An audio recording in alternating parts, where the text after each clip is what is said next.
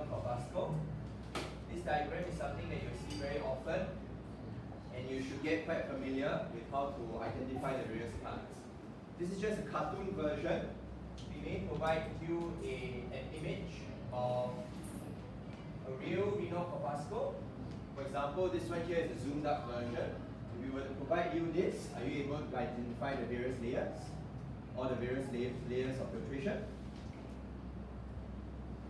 Can you? Okay, so let's do a quick recap. First and foremost, when we look at the renal corpuscle,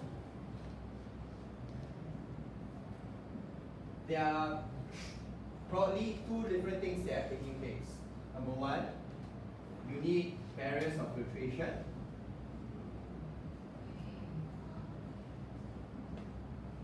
And number two, you need to be able to maintain hydrostatic pressure.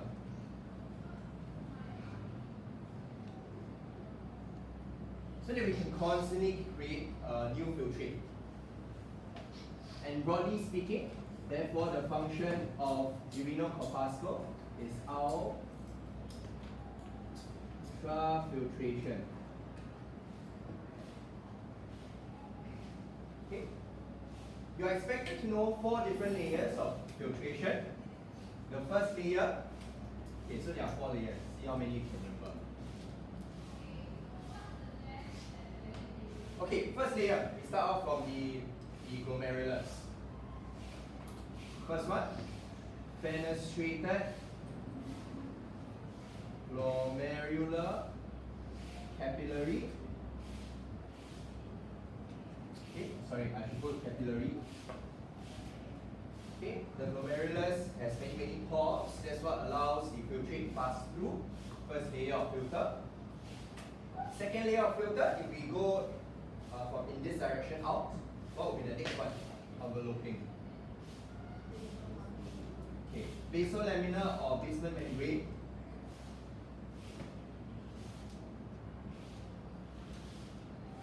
After which, then we have those funny looking cells. Okay, so podocytes, but the podocytes form filtration slates. So often you can write filtration slates formed by interlocking pedicels of podocytes. Then last but not least, in between all the pedicels, they are interlocking, we have one more layer of membrane. And that membrane is called the slit membrane. So these 4 layers combined together, very important, so they allows you to filter small things. Small things will pass through, but not the big ones. So what can pass through? Small solutes will pass through. Whereas the big ones will not. And I'll give you some examples. For example, your red blood cells, as well as proteins. Okay. Large proteins, red blood cells typically don't pass through. And therefore, this is a very good sign that doctors use to find out if your renal corpuscle is damaged. If there's blood in your pee, we know that there's some sort of damage at these filters. If your pee looks very foamy, it means that there's a lot of protein inside your urine. Okay, so these are all signs.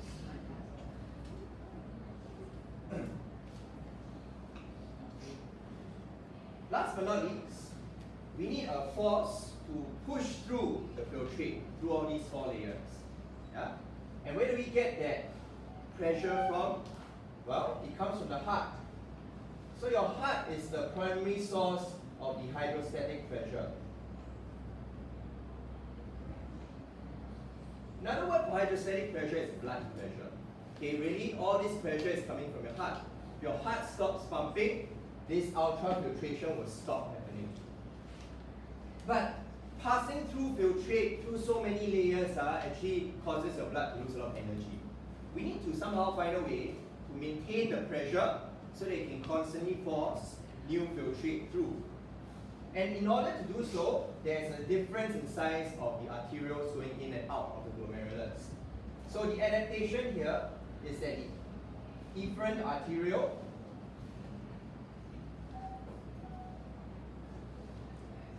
has a smaller diameter lumen compared to the afferent arteriole.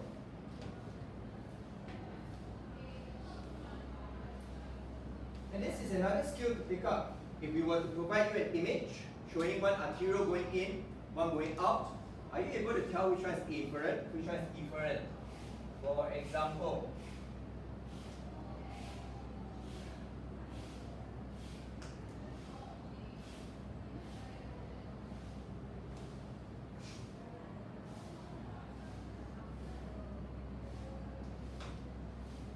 For example, if we look at this diagram here, can you tell which one is the afferent, which one is the efferent? Just from the size of the diameter of the arteriole. There is a slight difference. Can you tell? That one is slightly bigger, one is slightly smaller. Okay. Some students go away with the misconception that the afferent arteriole needs to be the one on top, efferent always below. No, it's just a matter of perspective. If I flip this entire renal corpuscle another way, it will look like it's on top and below. So never use top, below, left, right as to help you decide whether it's the afferent or efferent. Always look at the sides. Okay, so these are the adaptations of the renal corpuscle. This is the first part, which is very important because if we fail to filter, then the kidneys fail to serve their function. Today's lesson, we are going to dive into another function of our nephron, and that function is selective reabsorption. Because you realize that the small things that pass through are a mixture of good and bad. We have the things we want to pee out. For example, if we have excess water that we need to pee out, that's what we want to pee out. We also want to pee out all our waste products like urea. But then there's a lot of good stuff entering our filtrate, like glucose and amino acids. All these are good stuff, yet it enters our filtrate because they are too small. The filters aren't able to capture them. And that's why we need to understand the second part of the lesson, selective reabsorption. I say selective because we are selectively taking back the good stuff. We leave the bad stuff out as urine. So in today's lesson, we're going to focus on that. We're going to look at all the various parts of the nephron. We're going to look at how they are adapted to reabsorb the useful stuff. And also, with this knowledge, you can also tell the health of your urine.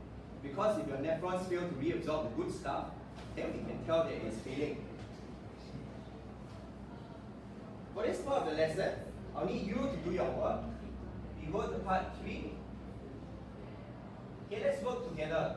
In your textbook, may I get you to open your notes and look at page 8 to 10 of your notes. In page 8 to 10 of your notes, they'll show you the various parts of the nephron. Your task today as we work together is to identify the function, what are the transport processes involved in reabsorption, and also what the adaptations are. Then we work together to craft a summary table as a class. This is what your summary table should look like at the end of the day. We have the proximal convoluted tubule, the first part. Then we have the loop of Henle. Then we have the distal convoluted tubule. Finally, we have the collecting duct. You should be able to craft a very succinct table that summarizes the various functions and adaptations. All you need to know will fit into one table. So first and foremost, function. Meaning, what is this part of the nephron reabsorbing?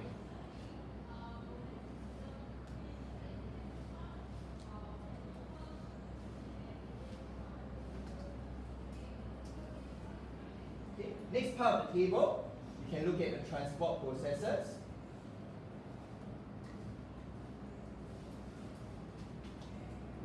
For example, if it's reabsorbing water, it should be using osmosis as a transport process. Last but not least, adaptations. How is this part adapted so that it can carry out this transport process? For example, if you want to carry out osmosis, you should expect to find a lot of aquaporins in this region of the nephron. Okay, so you should be able to summarize it into 3 columns. But we work together today. Let's see how much we can capture as a class from page 8 to 10. I would like you to fill in each row, each column, and then we will craft the table together as a class to summarize this part of the chapter.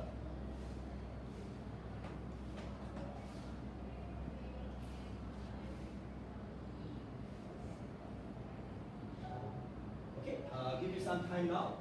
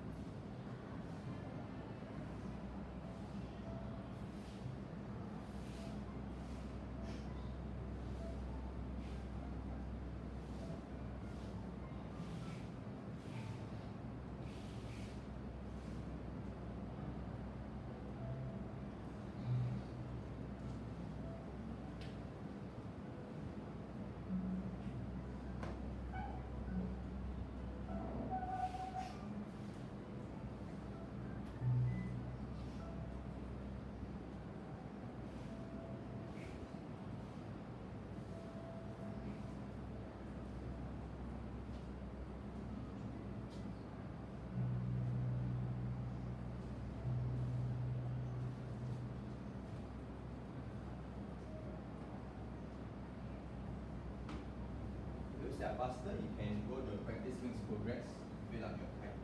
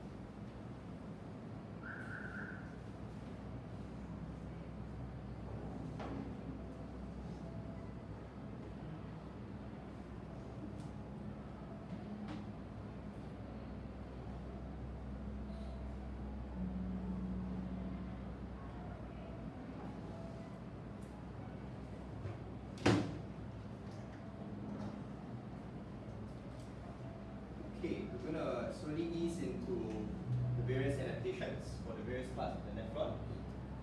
I'm going to go first with the function of each part. Okay, for yourself, you should also be able to scan through your friend's work. Keller?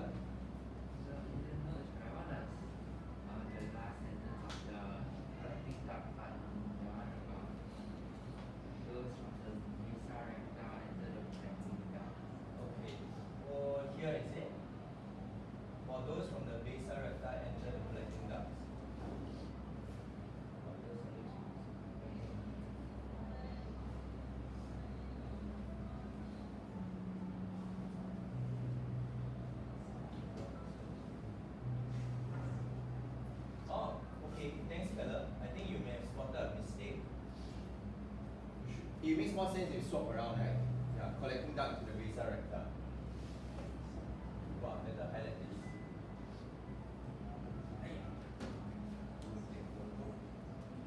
Okay, so for all of you, could you just look at this part of your notes? Page 10 of your notes. They say reabsorb water and solutes from the DCT to the peritubular capillaries, while those from the neck swap around, collecting ducts enter the vasa recta. You shouldn't have things going from the blood to the collecting ducts.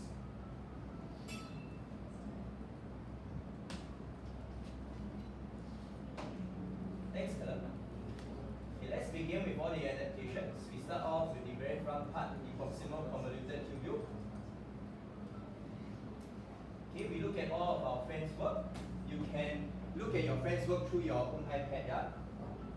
So as we scroll down, we just look at all the various functions of the various parts.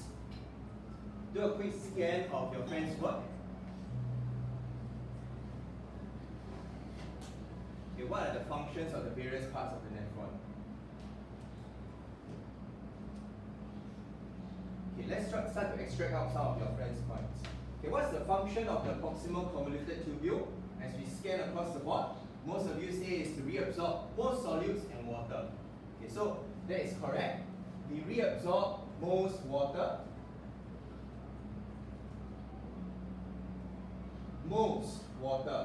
So I think it's important for you to highlight the fact that most water is reabsorbed here. A lot of students think that water is reabsorbed mostly at the later parts, but no. Actually, we try to capture as much water as possible at the very beginning. Don't want to do last minute work. Other than reabsorbing most of the water, we also reabsorb most solutes here.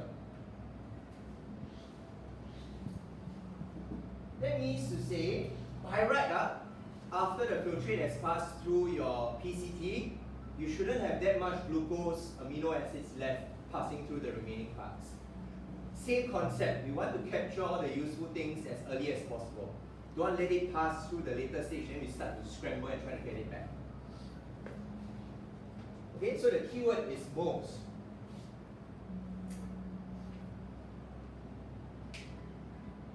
Let's go section by section then. So, if we want to reabsorb most of the water and solute, what are the transport processes involved in reabsorbing all of them?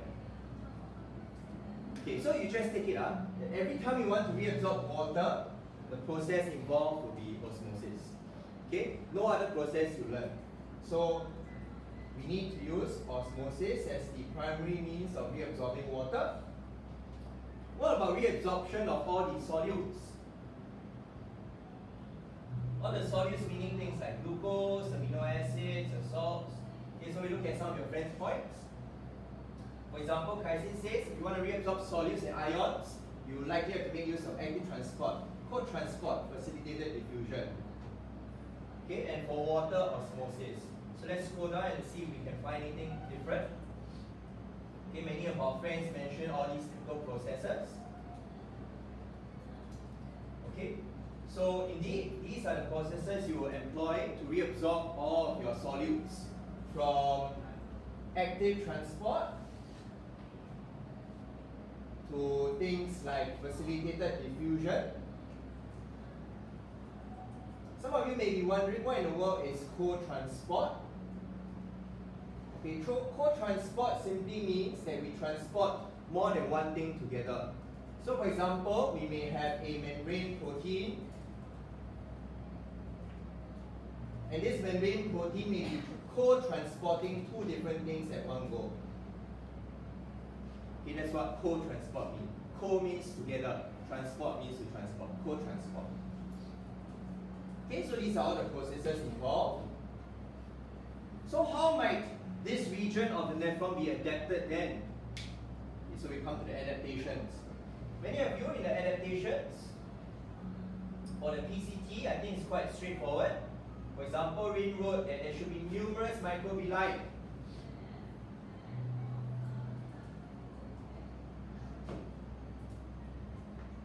Okay, microvilli to increase the surface area for reabsorption. As we scroll down, we see that some of your friends also wrote that there are lots of mitochondria. Okay, indeed, we should have a lot of mitochondria. For what? We learned that mitochondria carry out cellular respiration so that we have ATP for active transport. Last but not least, it should also be adapted to have a lot of membrane transport proteins.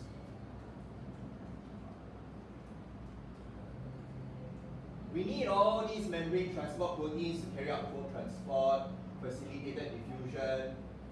Right? You also expect, for example, to have aquaporins present so that you can reabsorb all of the water via osmosis. So here's an example of one row describing the function of the nephron, the transport processes involved, as well as the adaptations. You'll find that therefore, this part of the chapter is very linked to your JH3 topic, transport across membranes.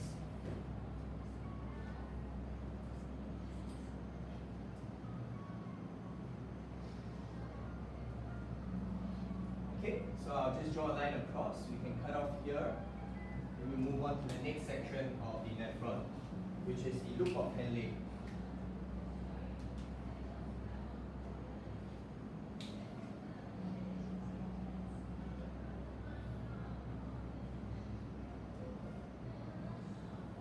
What might the function of the loop of Henle be? Let's look around. Santos says loop of Henle is when more water and solids are reabsorbed. Okay, if we scroll down, many of our friends say the same thing.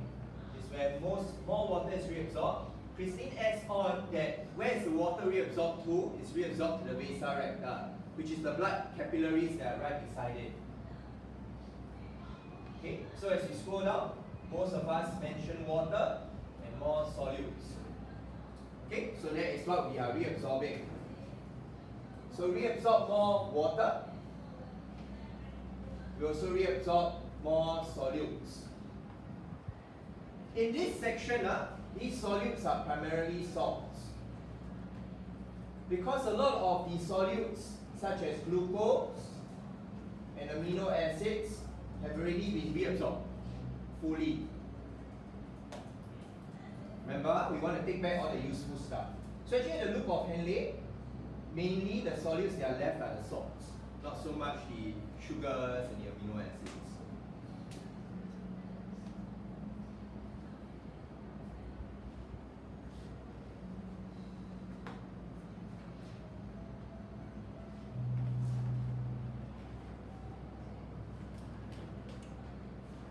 Okay, we look at E-phase point. When E-phase describes what is being reabsorbed, for example at the PCT, she goes to great detail, reabsorb amino acid, glucose, fructose, and all these salts, ions. Okay, we do not need you to go to that depth. Okay, so don't waste your memory space on all these details. But broadly speaking, you should know the more important ones like glucose, amino acids. You can just lump it together as salts and ions. Okay, don't need you to know all the fine examples. For example, Shanice also gave a lot of examples here. It's good to know. Don't need you to memorize. You can lump them together as salts and ions. Okay, so that's at the loop of Henle. What kind of processes may be involved? Well, if we are reabsorbing water, again you expect that osmosis is the primary means to reabsorb. If you are reabsorbing salts, you'll find that there is a slight difference of the processes being used. Facilitated diffusion. as well as active transport is being used. Any other processes you all mentioned?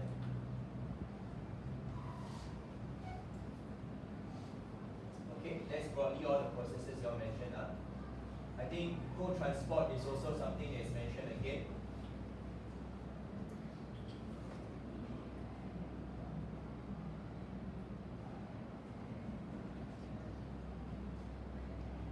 So how might it be adapted? Okay, can we just differentiate a little bit? When we look at the loop of Henle, there is the ascending and the descending, right?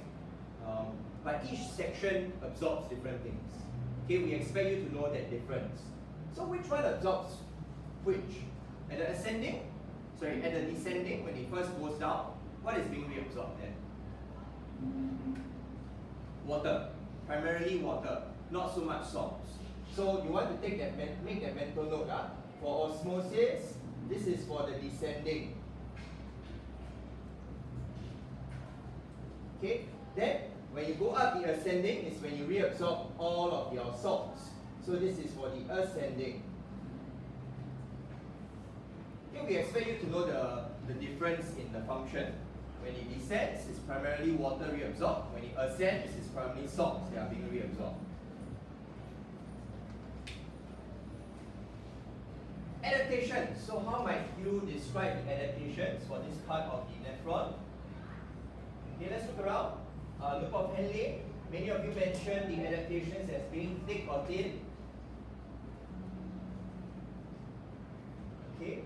A lot of you mentioned thickness or thinness.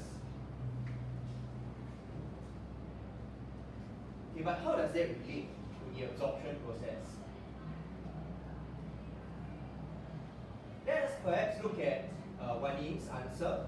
Wan Ying mentioned that at the ascending loop of Henle, it is thin. It has thin and thick segments, which are not permeable to water but permeable to solutes. Okay, so how might you describe the adaptation? This is describing more of its function. You can describe its adaptations this way.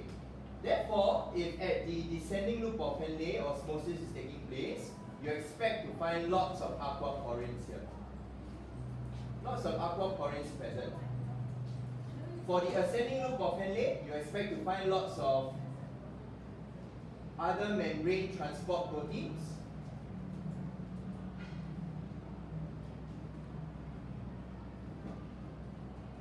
For salts and ions. But you won't expect to find any aquaporins. No aquaporins. Okay, so this is what the adaptations are.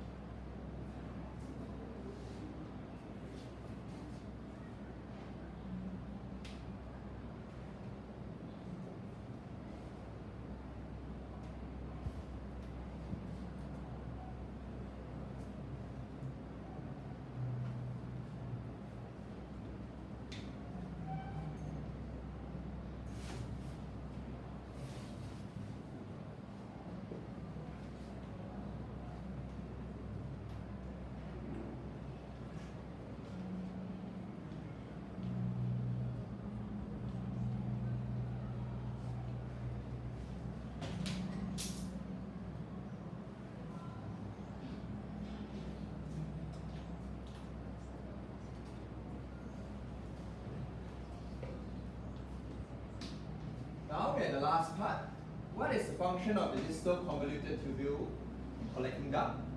Okay, we see that many of our friends wrote something along these lines. Serene says, reabsorption of water and solutes are fine regulated. So it is variable depending on the body's needs. Depending on what your body's needs, we vary what we want, how much we want to reabsorb. Kylie says, reabsorption of water and solutes are fine regulated for homeostasis. Reabsorption of water and solutes are fine regulated for homeostasis, says Mia. For this very last part, think of the distal convoluted and collecting duct as regions where it's the only part where we can vary how much we want to reabsorb. So, here, what you would want to write would be fine regulation of reabsorption of solutes and water.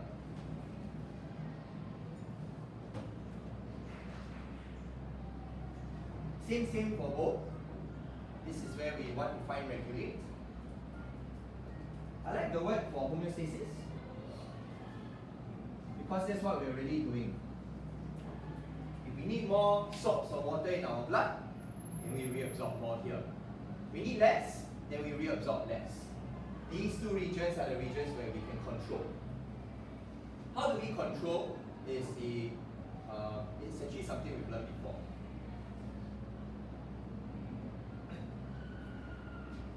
So what might the processes being used? What could they be? Again, you expect processes like osmosis being used for reabsorption of water. You also find all these same processes being found here too. Every time you want to reabsorb solute salts, all these same processes are used. Facilitated, diffusion, co-transport, active transport.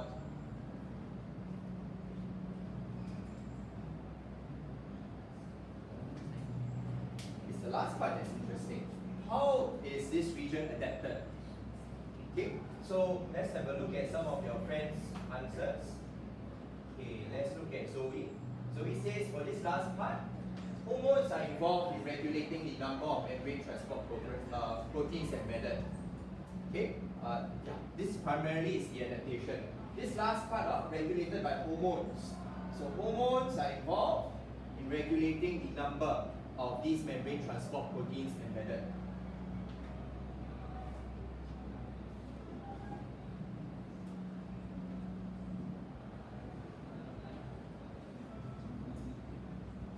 We've actually learned this before.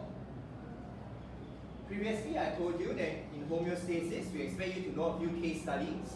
One of the case studies happens to deal with this very last part of our nephrons.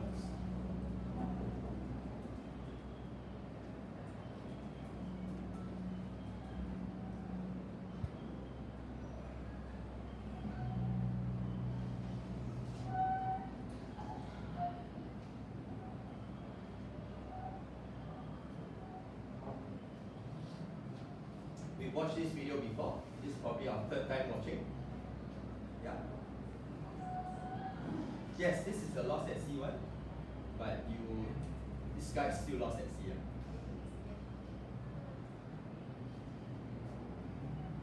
Okay, so we learned this. We watched this video once in homeostasis. We watch it another time in endocrine system. Okay, and this is the last time you should be watching this. But it ties into this last part. So this part we expect you to know is related to homeostasis, and the process involved here is osmoregulation, where we regulate the amount of water reabsorbed. And you've heard of all these hormones before, because we've watched this video 2 times already. But we just watch it one more time, because now it really ties into this chapter. The first time we watched is a case study for homeostasis. Second time we watched is a case study for hormones. This last time we watch it, we link it to this chapter.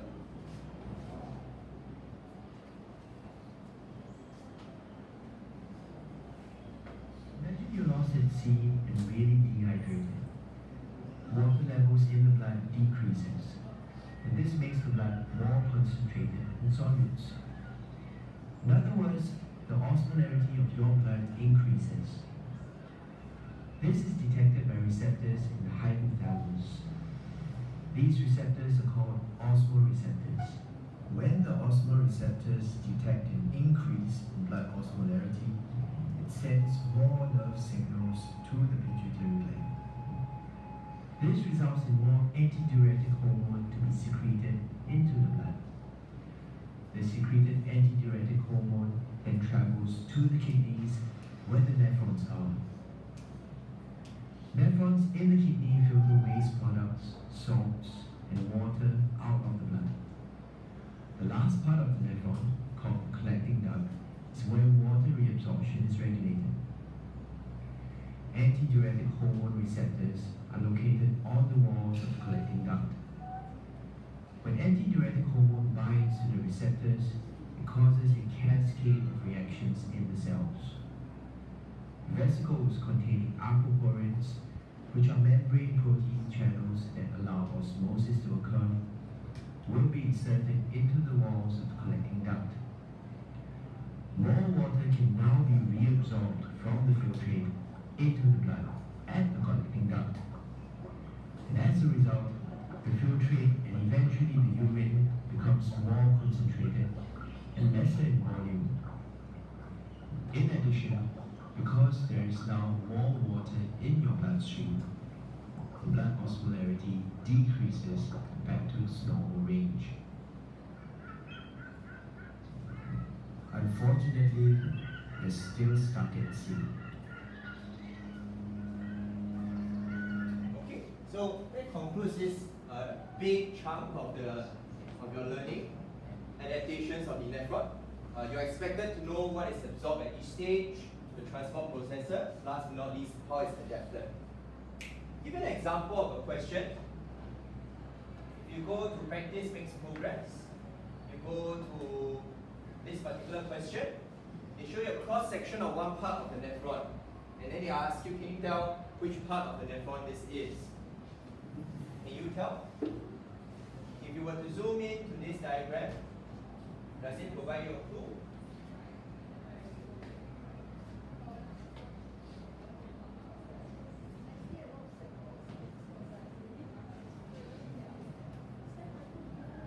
Okay, so actually this part over here is all the microvilli. Okay, this part over here is all the microvilli.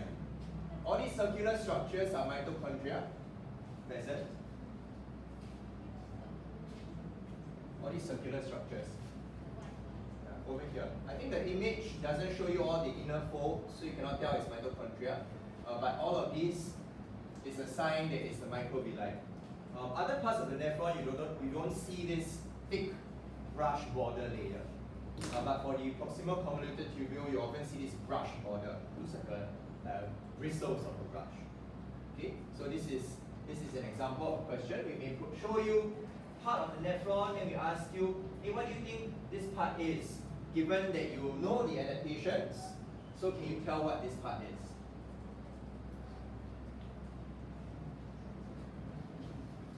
Other samples of questions. For example, they may show you a structure of the nephron, then they identify the parts W, X, Y, Z, and then they show you graphs of what you think the amount should be at various points of the graph. And this table helps, because if you know what is being reabsorbed at every part of the nephron, you know what should still be present and what should no longer be present. So for example, these four graphs are meant to show the concentration of glucose present in each part of the nephron. But can you tell which graph is the correct one, given that you know which section is glucose supposed to be reabsorbed the most? Okay, so is it A, B, C, or D?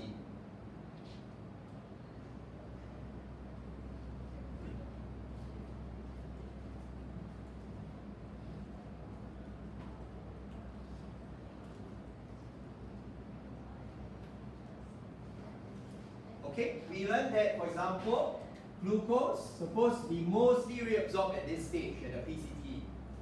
So you find that at W, and at X should be the very last time you see glucose.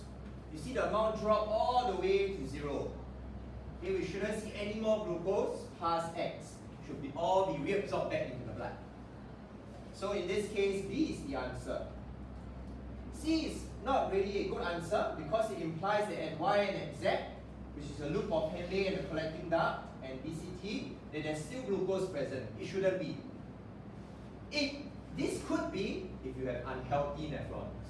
Let's say your nephrons are damaged and it is unable to carry out its function anymore. Then actually, this is a sign that your nephrons are spoiled. You end up seeing lots of glucose inside your pee, lots of amino acids inside your pee, lots of salts inside your pee. That's why every time people go for health checkup, you ask you pee into a cup. Because if the pee inside the cup, okay, students always walk past in the most awkward time. Okay, if the pee inside the cup contains a lot of glucose, amino acids, and salts, that means your nephrons aren't reabsorbing the good stuff. It's just letting it go. Now that you have this information, next time you go for health checkup, you get the checkup bag, and then they show you urine, and then they show you all the components inside. It's something you want to look out for. You see glucose inside, actually your doctor may tell you that you may have like pre-diabetes already. Okay, so much glucose inside your blood that your nephrons cannot keep up and reabsorb, then you'll end up inside your urine. Okay, so here are some samples of questions. Section C, I will not spend time going in depth because this section we've gone through, this will be our third time already. But you are expected to know how the last part of our nephron is able to regulate the amount of water reabsorbed. And we've done this twice before, but I put it here so that it reminds you that this is still relevant to this chapter. Okay, this was given as a case study in one of the previous chapters, but now you can tie it into this particular chapter. You could test yourself to see if you understand how the sequence works with this particular sequencing activity. But I'd like to close out the chapter. I hope you managed to visit the NKF booth last week. But I just want to talk a little bit about kidney failure.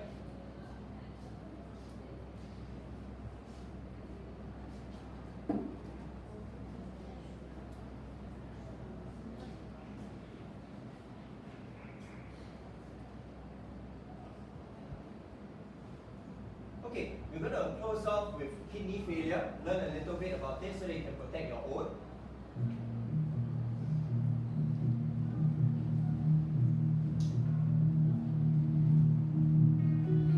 My name is Bob Chua. I'm 16 right now. I'm with Dialysis for almost 4 years. I'm Christopher Yo. I've been on dialysis since March 2016.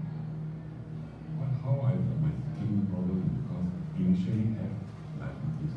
Doctors say that my kidney was weighing already worn out because of the diabetes. I was diagnosed with diabetes at my first pre-appointment checkup.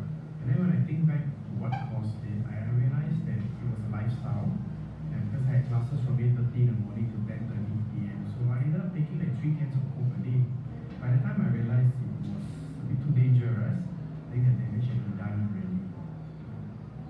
I knew that diabetes was so bad that it can actually, harm our person, our kidney, and also not all the kidney, also the heart, eyes, the leg also, So even when I came back, when I was diagnosed with diabetes, I didn't make very much lifestyle changes. Maybe we stopped drinking Coke. And the thing was, there was no symptoms, there was no obvious symptom that something was wrong. But all that time, damage is being done, but you don't see the damage. During this time when I contacted diabetes, I was not really bothered about it. I didn't really care. I thought diabetes, no symptoms, so I bothered. And one day, he called me up for checkup again. He told me, hey, Mr. Chua, your kidney, less than 20% of usage already. I think you need to do dialysis. Wow, that's good. I think that is the end of my work. So by the time I realized something was wrong, it was 2013 when I had a minor stroke. So that drove me to go see the doctor and do a full checkup. And that's when the doctor told me that my kidneys were failing. During that time, nothing was stressed on diabetic. If you look at the diabetic, it's just like a normal signal. Oh, you got diabetic, okay. So you can see yourself, take the medicine, that's it. It's not like, it's like cancer or anything like that, or you worry if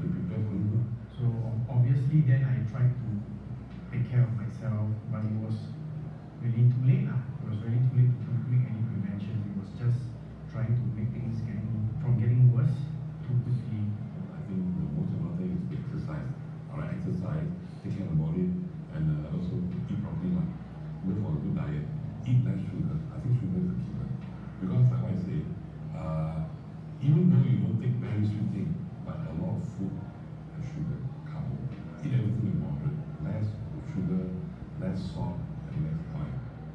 Thinking back to if I was 15 again, you know, and what could I have done, or what could have been done differently for me, or what would have helped me to take note that I could have diabetes? I think it was information, and for the younger ones, especially those with poor habits, eating, lack of exercise, I think this is the group of kids that needs attention.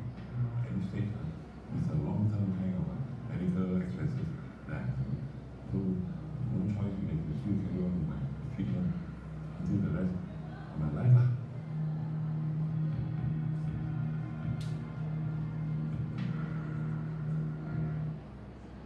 Diabetes is one of the leading causes of kidney failure. People still don't really understand the mechanics behind it, but high sugar in your blood does show a relationship between damage, higher damage in your nephrons. So every time someone says that someone has kidney failure, actually there are many stages. And when we describe the stages, it's in how much nephrons are damaged. So in the early stages, maybe some of your nephrons are damaged. As you progress through the illness, more and more nephrons are damaged. At the very tail end, when we say the kidney is fully non-functional, it means all the nephrons inside are fully damaged. Cannot carry out reabsorption, cannot carry out ultrafiltration anymore. It is not carrying out its function anymore. And the treatment for that process, if you have kidney failure, is dialysis. Dialysis is not a pleasant process to go through. If I have family members who go through dialysis, anyone here knows of family members or people that go through dialysis? If you look at dialysis, oh, by the way, I want to show you something. This is a kidney stone. What? Yeah, this is a kidney stone. I used to think kidney stones are like pebbles. They're not. They can be quite painful if lodged in your urethra. They look like crystals because, remember you all in chemistry, if you want to form crystals, you have to make a supersaturated solution, right? Yeah, if you don't drink enough water, your pee becomes supersaturated, then crystals start to form. All the urea starts to crystallize within your own urethra, within your urethra. Then if you want to try to pee out, right, you can feel this painful crystal trying to come out. Okay, very good. Okay, drink some water now to dilute your pee. But other than kidney stones,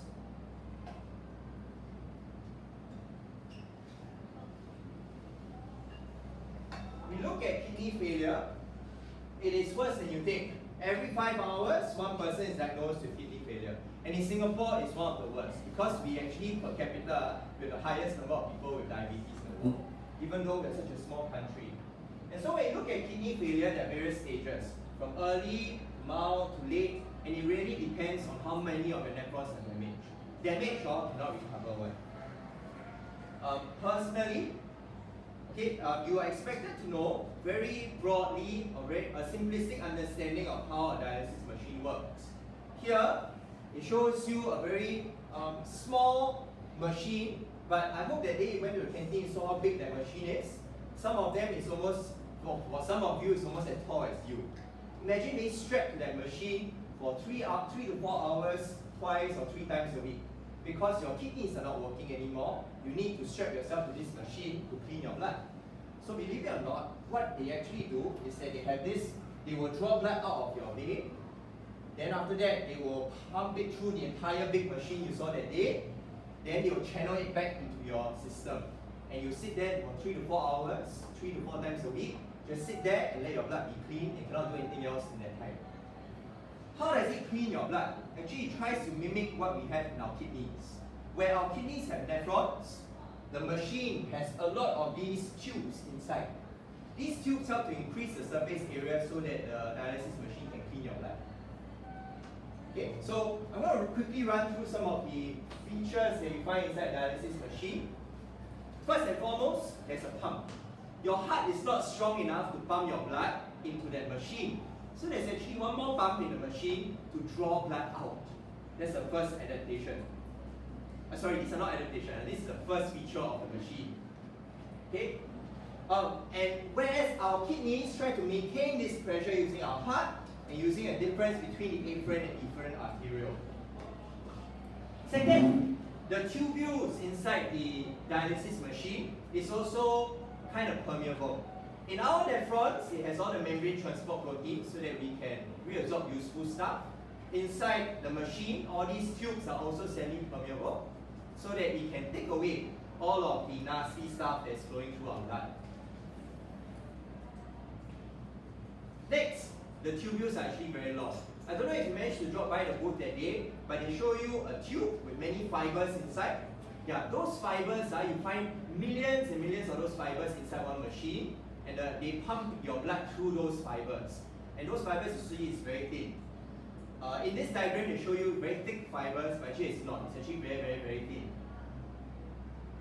This helps to increase surface area very much like our own nephrons. All of our tubules are very thin and very long. Next up, we need to be able to have some cleaning fluid. The dialysis machine has fresh fluid flowing into the machine, and the dirty fluid will come out. We call this fluid dialysis solution. Sorry, dialyzing solution. And this solution that is going into the machine, you'll find that it has zero waste. It has zero waste so that the waste from your blood can exit via diffusion into the blood, into the solution. So what is in this solution that is going in? Okay, this solution that is going in, so we have some solution going in. This solution that is going in, what it does have, it has the same concentration of solutes as your blood. That means each machine is kind of tailored to you if you have to go for dialysis. Why must it be the same concentration? So that the useful stuff don't leave the tubes. We do not want things like glucose to enter the fluid as it is exiting. We don't want. We want it to stay in your blood. In order to do so, we need this fluid surrounding to be the same concentration as whatever's in your blood. So no diffusion will occur. However, what you will find is that you have no metabolic waste product. Because it has no metabolic waste product, all of the metabolic waste will exit.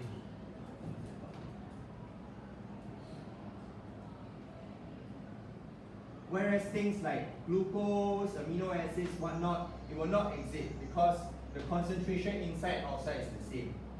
That is the scientist's smart way to prevent useful stuff from exiting, but the bad stuff will exit. It's just really a play of concentration gradients. The biology concepts that you are very much aware of.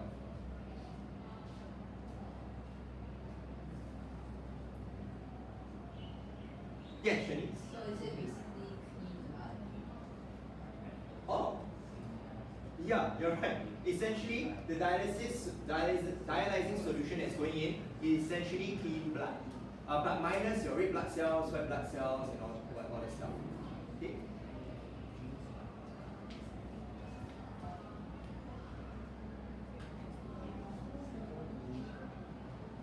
The last adaptation of this machine is that if you notice, the blood is flowing in one direction. It's going into the machine via the green arrows you see, and then goes back to your body. However, the dialyzing fluid, the solution, is going in the opposite direction. This tries to mimic a lot of the processes that you find inside the body. We want blood and the solution to go in opposite directions, then we can maintain a concentration gradient.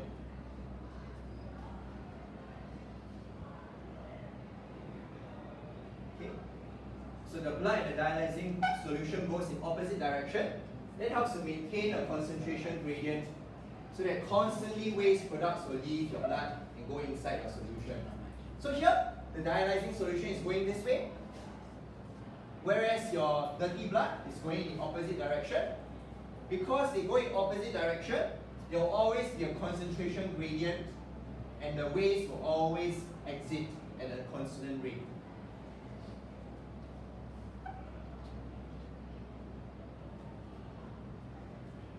You can describe this as a counter current flow.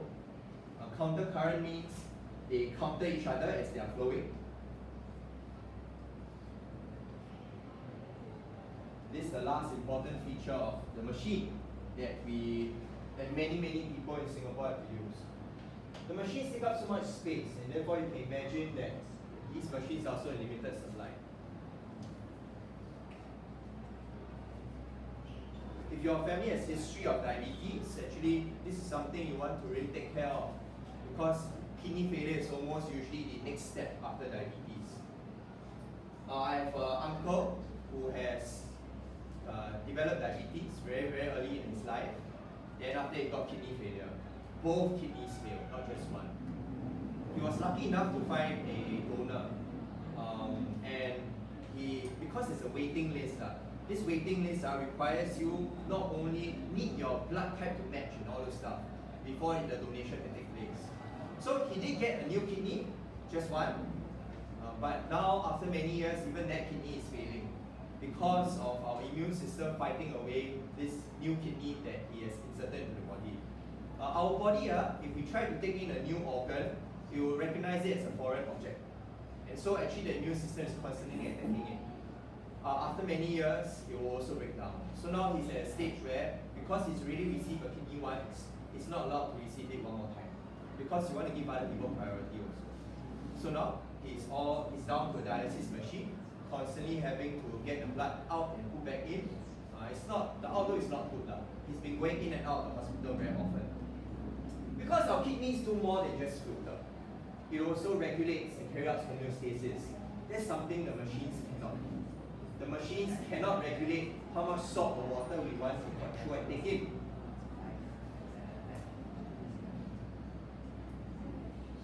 So 3 times a week, each session around 4 hours. That's kind of like you're going for your CCA. 3 times a week, 4 hours each time. But imagine sitting there. But your kidneys are able to carry out its function 24/7. And this is how much the kidney can filter in 1 week, 24/7. But the dialysis machine, only this much. 300 liters if you just go these 3 times 4 hours. About 10,000 liters your kidneys can do 24/7.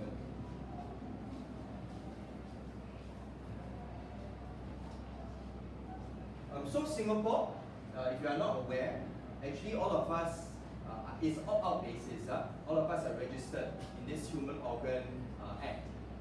What happens is, if you were to pass away and your organs are still healthy, your organs are automatically donated to this pool, so that if anyone needs an organ, you can be part of that waiting list. So it's on an opt-out basis. When I reach the right age, I receive a letter to let me know, and that if I want to opt out, I can opt out. But stay in, because honestly, it can help a lot of people, your organs. I had a family member who okay, so this is my grand aunt. My grand aunt, her son died at the age of 27. He came home one day, best friend of my father, said he had a headache, went to sleep, next morning he just didn't wake up. And at that time, my grand aunt decided that she will donate all of his organs away. So his heart went into someone else's body, his kidneys went into someone else's body, his liver went into someone else's body, and to her, in a sense, she feels like her son lives on through 3 different people. And actually all those people do visit her once in a while, because they do treasure the second life given to them. And they kind of see her as her second mom. Yeah. So, but organ transplant is not something everyone can get access to. Really, prevention is the most important. You have to take care of your kidneys. They're really small but very powerful, because this is not something you want to plug yourself in. Okay, that's all I have for this chapter. I just want you to know one last scary thing. Actually, because it's impossible for someone to keep injecting into you to draw blood out, people have to go for dialysis as a permanent tube that's inserted into them. When needed, they will open the tube and then they will insert needle in to draw blood out. So actually, you can find people, you know that they go through dialysis, you see this huge tube that is permanently inserted into your body. Yeah? So take care of yourself, drink lots of water. That's the best way to take care of yourself. And do not take a lot of sugary drinks. Okay? Yeah, look at each other, stare at each other, yeah? Because that is the real killer for all of us. Okay, that's all for today's lesson. All the best for your chemistry later on. Okay, that's all. Thank you. All the best for